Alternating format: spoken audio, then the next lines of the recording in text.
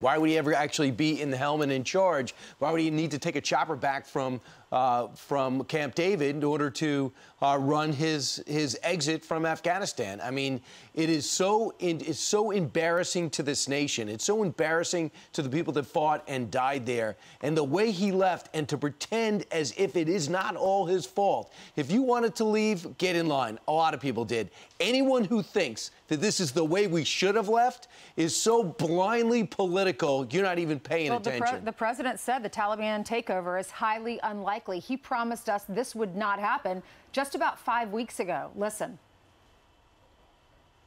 The Taliban is not the North Vietnamese army. They're not remotely comparable in terms of capability. There's going to be no circumstance where you see people being lifted off the roof of an embassy of the United States from Afghanistan. The likelihood there's going to be the Taliban overrunning everything and owning the whole country is highly unlikely. Well, he was wrong about all that stuff. Not even close to right. Apparently, the Washington Post posted a story this morning at 3 o'clock in the morning, and it tells the story behind the scenes in the Situation Room last week when things started going south. And it talks about how Joe Biden's decision was guided by his conviction going back more than a decade.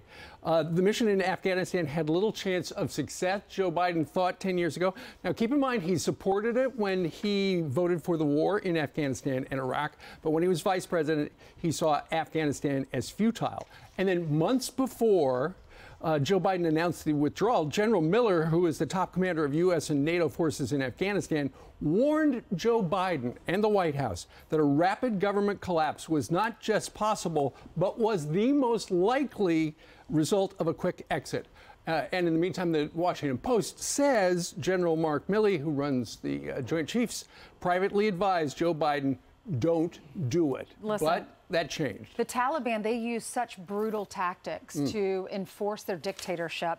That includes public executions, stonings, whippings. You can't play music. Petty crimes like a theft will result in harsh punishments, including amputations of your hands if you're found guilty of these crimes.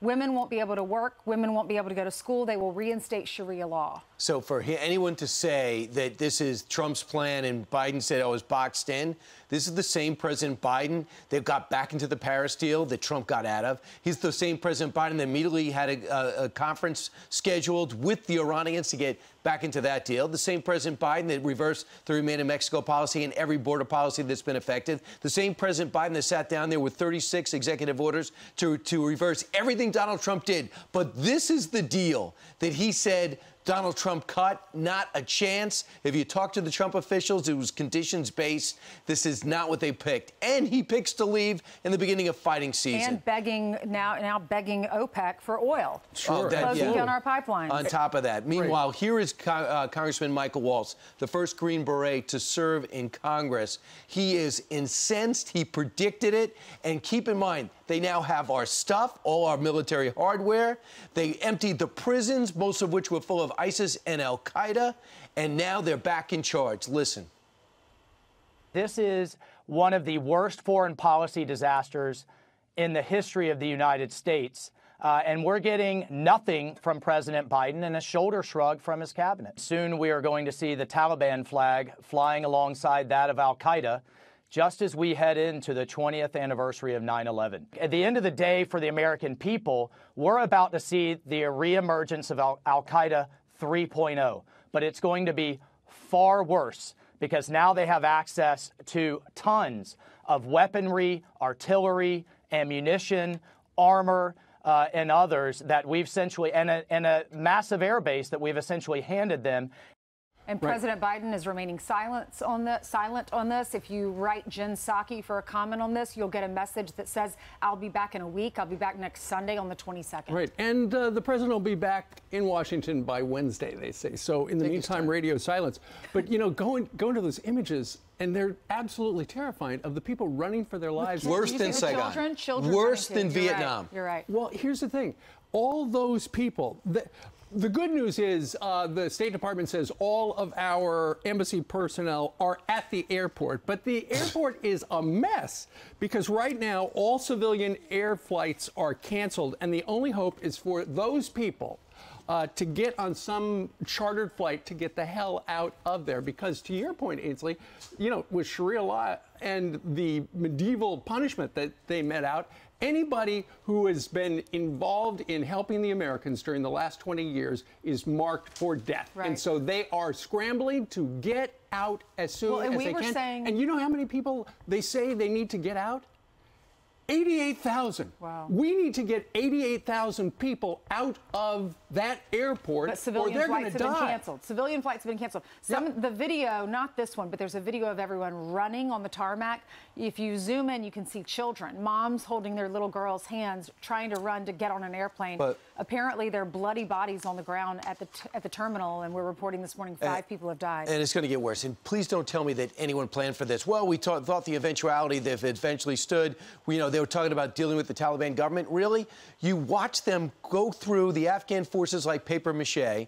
Then you scramble in 5,000 military personnel just to secure a border. Then you have to grind up all our intelligence apparatus and intelligence and hard drives rapidly. You take down our flag, get rid of everything American in a matter of hours because you cannot believe how every major city has fallen. This is the worst planned exit in the history of our country. I hope he doesn't have his hands on any other military involvement. But think about the people, what America represents, hope and freedom.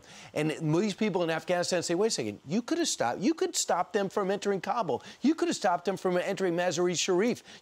With the people we have there, with the 8,000 there, we could have prevented them from actually penetrating the capital. But we walked away. So it makes America and our ideal of looking for hope and liberty look like a joke. We cannot be trusted.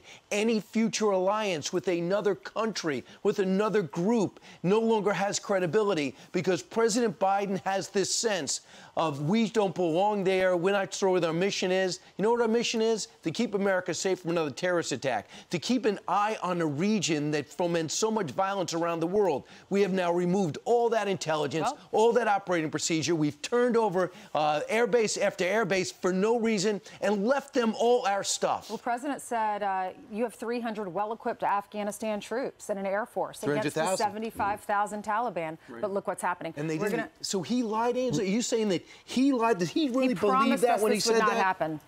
The irony is the Taliban will be running Afghanistan 20 years after 9/11. What's scary is, what does this mean for America in the future? The New York Post this morning says Afghanistan will go down in American history as a failure of similar magnitude to Vietnam. Where this differs is in its legacy. We don't know yet what new threats might rise from Afghanistan. That's scary. What new 9/11s will be planned there. The world is less safe today, President Biden, and that's on you.